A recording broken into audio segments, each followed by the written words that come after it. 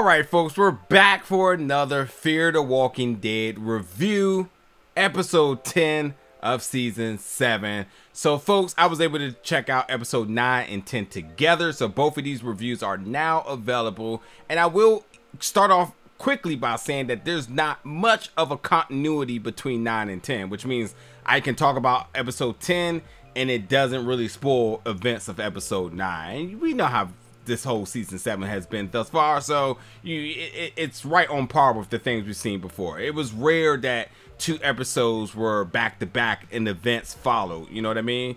But this episode is Mourning Cloak, and that is, in case you don't know, is a very rare butterfly. That's where the name of the episode comes from. And the relevance to it is because Shran, we know Shran loves his collectibles.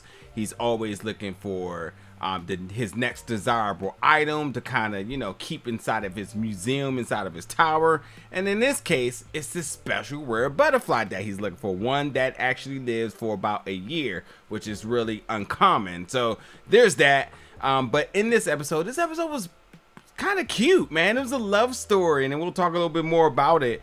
But that starts us off with Ali. Ali's at the tower, and Shran isn't here right now. So right now, Howard is running it alongside of Choudhury. But Ali, he wants to find, you know, the whole interview process right now.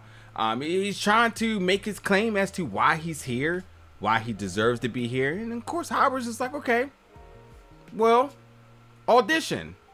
If it makes sense, then we'll keep you. And not just that, Ali don't just want to be there in any capacity. He wants to be a ranger.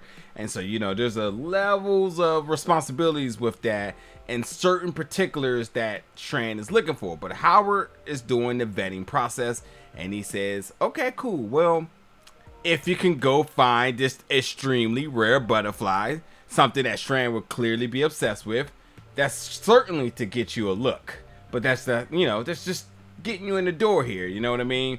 But on his journey, he encounters a young lady. They're both really young. They're like all within their early teens. But they meet Charlie, and Charlie is brought back to the tower, and everybody wants to know, where did you come from and what's your purpose? What are you doing here? Now, Choudhury has seen Charlie in the past, and of course, you start connecting the dots. You say, oh, you must be with Morgan's crew. So there's a little bit of suspicion here, and that now tasks Howard to task Ali to say, find out why she's really here. But ultimately, Charlie's saying, I want to be here because I'm tired of being on the road. This seems like the safe spot, and I just want to prove my keep, you know what I mean? So that's kind of the premise of this episode. Charlie and Ali out on the road together with a task done by Howard to prove their worth for the tower, for them to stay. But at the same time, the two of them are getting to know each other. And like I gotta say, this episode had a lot of humanity in it. You know, these two kids on the road talking about where they came from when life was normal, talking about their aspirations during this zombie apocalypse, and basically, you know, kind of just checking out all these different spots and things that they didn't really get to do. I mean, they're still very young, so there was a lot of life left in them in the normal world that they still hope to kind of achieve now in this current state. So like, it was cute. They went on a little bowling date, which was like, wow. And I gotta say, like, even the different places that they explored, I thought the aesthetics looked good. The bowling alley looked really dope, to be honest. Even in this state of the world, it looked pretty dope. And they're kind of just checking all bucket list items at this point. It's like, hey, you know, Charlie was like, I never went bowling. Ali was like, are you serious? Okay, we'll do it. Amongst other things, you know. But in this episode, you know, the two of them are getting to know each other, and they're young, and then they young in love, and all those sorts of different things. And, you know, difficult decisions are made. Like I said, the traveling between the different locations were cool. And this episode was pretty cute, you know. It's give you like this good old chick teen flick type of vibe, you know what I mean? But we know in most love stories that they potentially can end in heartbreak or even tragedy, and this episode definitely had a lot of really feel good moments, and then it had some moments that was like, oh. So You know, and that's not foreshadowing about anything in particular. It's just saying that, like, this episode definitely was a little bit of an emotional roller coaster if you became emotionally invested. This episode I thought was a lot better than episode 9, because this one feels much more like the progression of the story. While, you know, last episode focused on Alicia's psychology, I think this one still focused on the big issue, and that's Strand versus Morgan.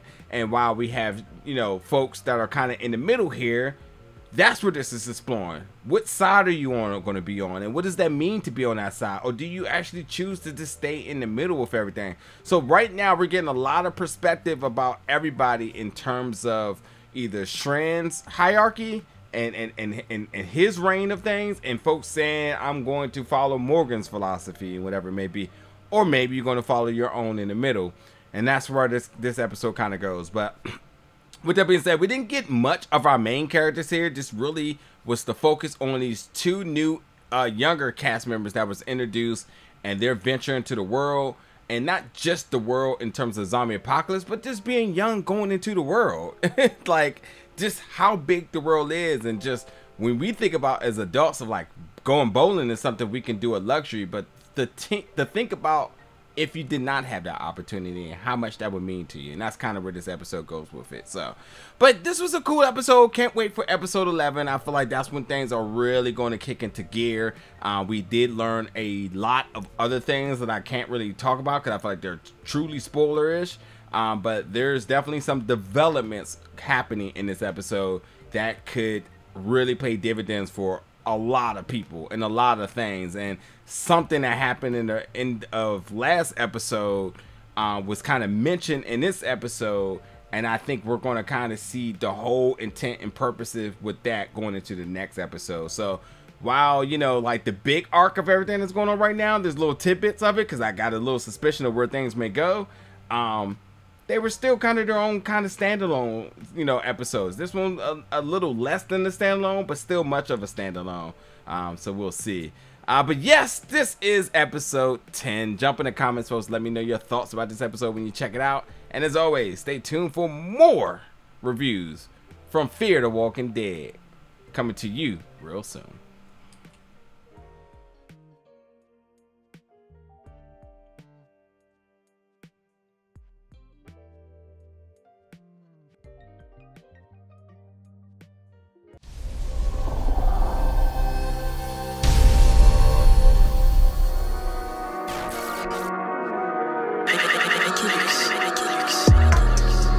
Big gold bell.